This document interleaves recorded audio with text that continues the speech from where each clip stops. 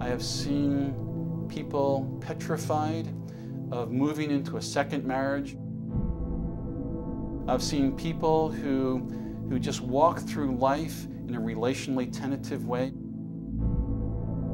For some reason, I've been seeing panic attacks everywhere, and I don't know exactly why. I don't know if they're on the increase. What fear is saying is that things might be okay for this particular moment, but I know that it's going to get worse. Fears and anxieties are a prediction of the future.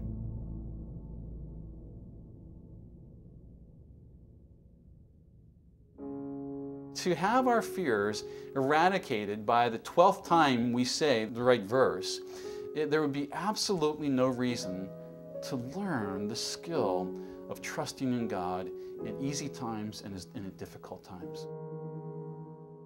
But one of the things we sometimes don't realize is that people who are very fearful, the more isolated a person feels from both God and from other people. So one of the ways the body of Christ is so essential is just to continue to orient us to a God who He really does hear. Brother, sister, I know you're struggling, but I know for sure He does hear you. And so continue to call out, and I'll call out with you.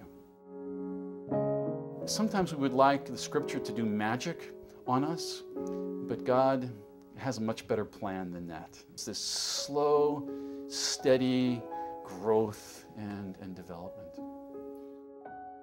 When you have an opportunity to see the Spirit working, even in subtle ways in a person's life, it's just plain invigorating.